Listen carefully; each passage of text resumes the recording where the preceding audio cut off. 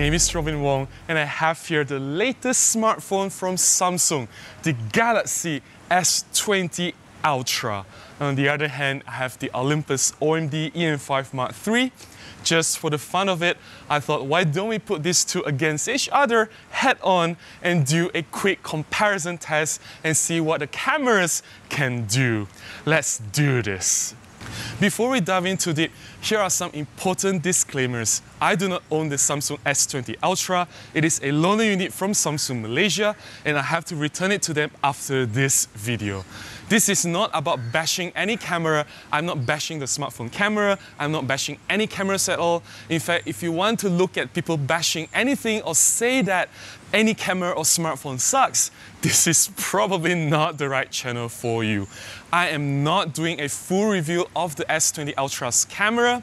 In fact, there are a lot of other reviewers who have already done splendid reviews on what the Samsung S20 Ultra's camera can do. Why am I doing this comparison between the Samsung S20 Ultra versus the Olympus OMD E-M5 Mark III? I am genuinely curious to see how far the smartphone camera's advancement has come and how close are they to reach the potential or the capabilities of a dedicated professional camera. I genuinely want to find out. That's the reason why I'm doing this video. The Samsung S20 Ultra has three camera modules at the back of the smartphone. There is the ultra wide-angle camera, the telephoto camera, and the main wide-angle camera. For this particular video and for this comparison purpose, I will only be sticking with the main camera of the S20 Ultra. It is because the main camera is the best camera available for this smartphone. The main camera of the S20 Ultra has 108 megapixels. That is insane. It also has an equivalent focal length of 26mm coverage and a bright open aperture of f1.8. Pitting against this S20 Ultra's main camera, I'll be using the Olympus E-M5 Mark III and the M.Zuiko 12mm f2 prime lens. My test methodology is very simple. I'm shooting everything handheld, the Samsung S20 Ultra versus the E-M5 Mark III. Now, I will also shoot in two modes with the main camera of the S20 Ultra, the full 108 megapixel, just to see how much benefit we can get with so many megapixels in a smartphone camera. I will also be using a default 12 megapixel, which is the optimized version that Samsung recommends. This is where the pixel binning happens, downsampling from 108 megapixels data all the way to a 12 megapixel fully optimized image. I think that if you're serious about photography and if you're shooting with a Samsung S20 Ultra, you should be using the default 12 megapixel mode to get the best out of this camera.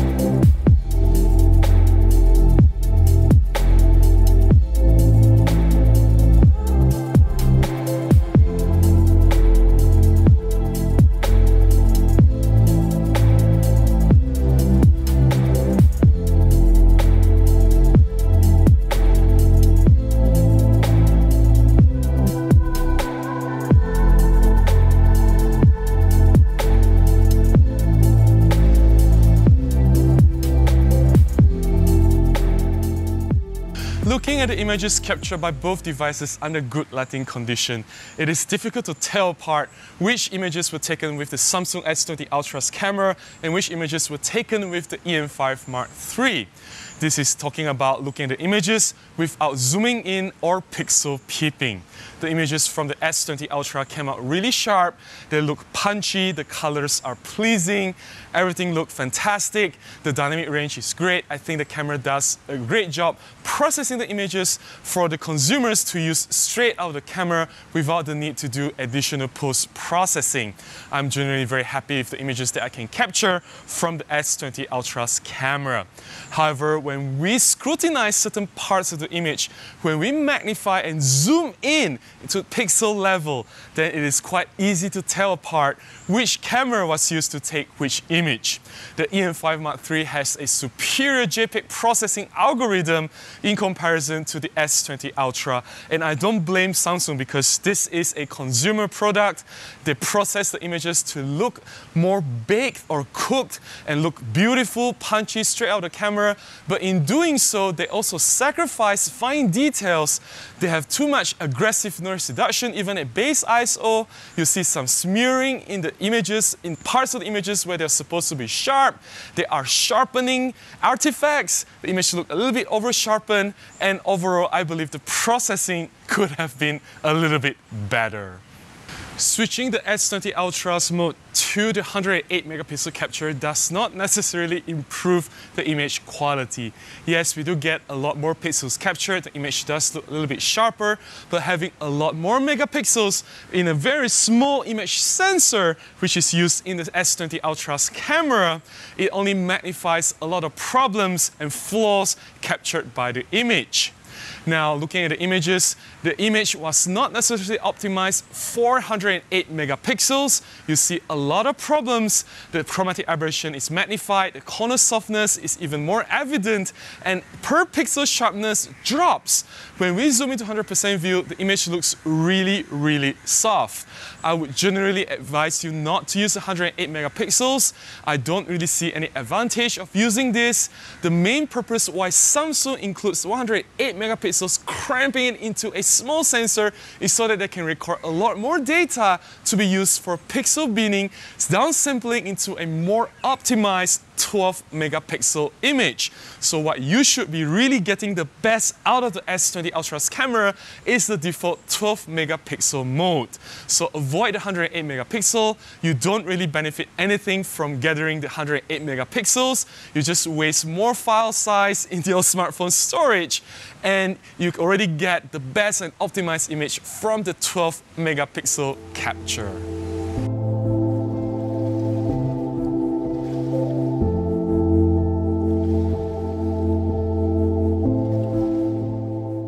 Now that it is after sunset, finally it is dark enough for us to do low light shooting comparison tests.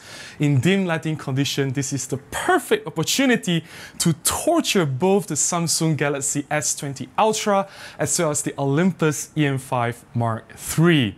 The testing methodology remains the same. I'm going to shoot with both the Samsung S20 Ultra and the E-M5 Mark III handheld. This is to simulate the real life shooting environment. I'm sure if you are using the Samsung S20 Ultra, you're not going to lug around a tripod with you everywhere.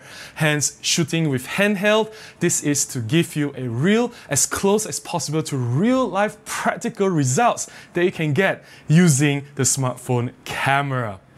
First, we will use the Samsung S20 Ultra's default settings for the main camera shooting the low light environment.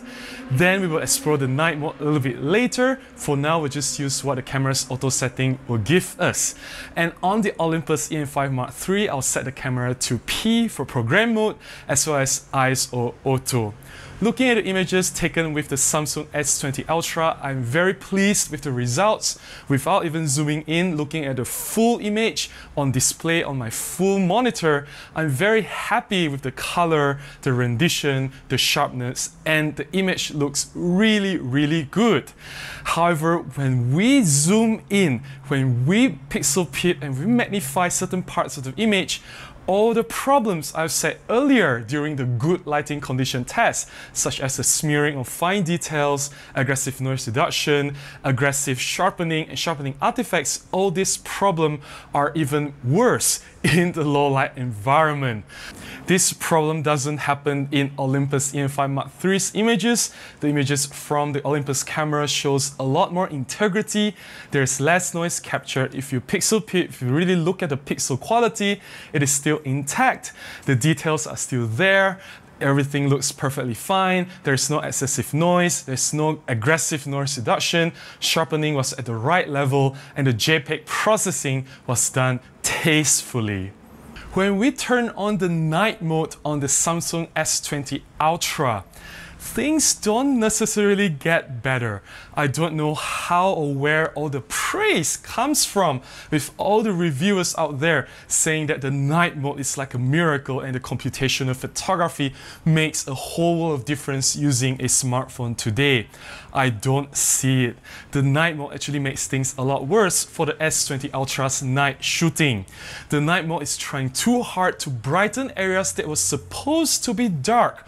When we are shooting at night, I would prefer the shadow area to remain in the shadow. I don't need the camera to artificially brighten everything. It is not daytime. I want my night photographs to look like it is a night photograph. That's what the Samsung S20 Ultra's camera is trying to do in the night mode. It brightens everything and it looks so artificial. By brightening everything, it boosts up the ISO numbers. It also slows down the shutter speed drastically, making the images more susceptible to handshake when you handhold the camera. And the higher ISO, the incredible numbers, makes the photograph even worse, having more noise to deal with, aggressive noise reduction, making the smearing of pixels even worse. And the images just look very bad if you really pixel peep and if you do care about the structure and pixel integrity of your image. For me personally, I would highly recommend that you don't use the night mode. The default camera is already very good. It is good enough to shoot night photographs with some decent lighting as long as it's not too dark. The main camera has a bright open aperture f1.8, which is great for low light shooting, and it has image stabilization to help you stabilize hand holding the Samsung S20 Ultra. Since the Samsung S20 Ultra is equipped with Pro Mode where I can manually control the ISO numbers, and finally in this S20 Ultra I can control the ISO numbers up to ISO 3200. Let's do a quick side-by-side comparison between the Samsung S20 Ultra, ISO 400 all the way to ISO 3200 versus the Olympus E-M5 Mark III.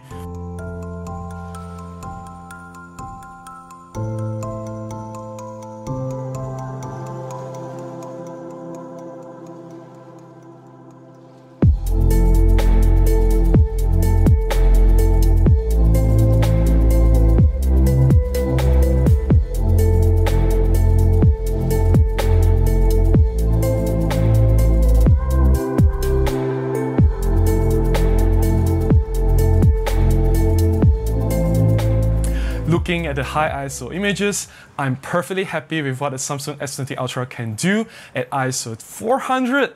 I wouldn't go further than 400. If I need, I'll probably stretch to 800, but even at ISO 800, you get a lot of mushy details, lost fine pixel quality, as well as smearing thanks to the high and aggressive noise reduction setting. On the E-M5 Mark III, however, even all the way up to ISO 3200 or even 6400, you still have plenty of fine details intact in the camera, a lot of contrast, a lot of good color. Everything still looks very sharp and the pixel integrity is still perfectly intact. This is not the case for the Samsung S20 Ultra's camera. Anything above ISO 800 is just a mess, and you can actually see the degradation of the image quality even without zooming into the image. Looking at the image as is, it appears soft, it appears painterly, and I would really recommend shying away from anything higher than ISO 400. I have done basic comparisons between the two cameras, the Samsung S20 Ultra and the Olympus E-M5 Mark III, in various situations, in good light as well as in low light condition. I am actually genuinely impressed with what the Samsung S20 Ultra can do. In fact, I believe, based on my limited experience using smartphone cameras, I think that this is one of the best, if not the best smartphone camera out there today. In good lighting condition, images come out perfectly fine, and it is ready to use straight out of the camera. It is optimized with good colors, with good details. And it will only become problematic if you really pixel peep, if you are a photographer, if you zoom into certain parts of images just to look for the flaws. For most consumers, for most people using the smartphone, they don't really care about all that. They don't pixel peep every single images that they take. And for these people, There's a lot going on in the Samsung S20 Ultra's main camera, and the camera does a mighty fine job giving you amazing results for day-to-day photography. And when it comes to low light shooting, I highly recommend that you use the main camera of the Samsung S20 Ultra only. The main camera comes with f1.8 aperture, allows you to shoot better in low light, gathering more light, as well as it has image stabilization to help you mitigate handshake when you hand hold the Samsung S20 Ultra. However, image quality wise, it is very far behind what can be achieved with the Olympus E-M5 Mark III. There is no contest, the E-M5 Mark III is based on the image sensor that is designed for professional photography use. The Samsung S20 Ultra is designed for consumer use. For what it is, the main camera actually gives you amazing results. It is bright, it is good, you get very good night photographs. As long as you don't use the night mode. I'm not a fan of the night mode. The main camera's default setting is already good enough. Now, I'm not bashing any camera, may I remind you again. However, I do have to be very honest. A lot of people have told me that, Robin, you know, the camera companies should learn from the smartphone companies when it comes to computational photography, how they merge multiple images to make it better, how they optimize the dynamic range, make the color better, yada yada. Yes, it is impressive, it's necessary because you are limited with a very small sensor to work with in a small camera module used in a smartphone. It is impressive of what it is. In all honesty, after I've done a comparison of what is supposedly the best smartphone camera out there today against my own camera, the Olympus E-M5 Mark III, I feel that the opposite is true. I think that the smartphone camera companies should learn from the camera companies. There are three things that they must improve on if they truly want to take the smartphone camera to the next level or improve further from what is already very good. One, you need a larger image sensor. The reason why the Olympus E-M5 Mark III keeps winning is because the image sensor is a lot larger, capturing better detail, better light quality, giving better low light performance, better high ISO, better dynamic range. Everything is better in the E-M5 Mark III because of the sensor size. I'm not asking the smartphone camera companies to increase the sensor size to micro four thirds or full frame. That is impossible. At least include a 1-inch image sensor that will drastically improve what is able to be achieved with a smartphone camera. Secondly, the lens quality has to be improved. There's only so much your computational photography can do. There's only so much that the image sensor can capture. But if the lens quality is subpar, you're not able to optimize the light that is coming into the image sensor. And finally, the third factor, JPEG image processing. Image processing is important. This is contradictory to what everyone is led to believe. Everyone thinks that the computational, the AI algorithm in the smartphone cameras are so smart and so great that they make images so good. But if you really scrutinize the image quality, it is not that impressive. If you look at proper cameras, any cameras out there, not just Olympus, the JPEG quality, the JPEG processing, image processing algorithm, it is done tastefully. It is not overbaked, it is not overcooked, there's no super aggressive noise reduction, there's no over sharpening, it is done just at the right amount. I genuinely think that if any smartphone companies can implement these three improvements, larger image sensor, 1 inch, better quality lens, as well as higher grade and professional grade image processing, then we can truly get something that is much closer to what a dedicated professional camera can achieve. I know that the test is a brief one, it is quick and dirty, it is not exactly 100% technical and scientific, but I also believe that it is good enough to give you an idea of how far the smartphone camera technology has come and how far it is behind an actual professional grade camera. I am actually very impressed with what the camera in the Samsung S20 Ultra can do. I believe there's room for improvement, but it is one of the best cameras out there for any smartphone camera. If you have enjoyed watching this video, please give me a thumbs up. Please consider subscribing to this channel, and I will definitely make more videos coming this way. Until then, do stay safe during the COVID-19 pandemic season. Do take extra care for yourself. And if you practice photography, please prioritize safety. I'll see you again in the next video. Bye bye.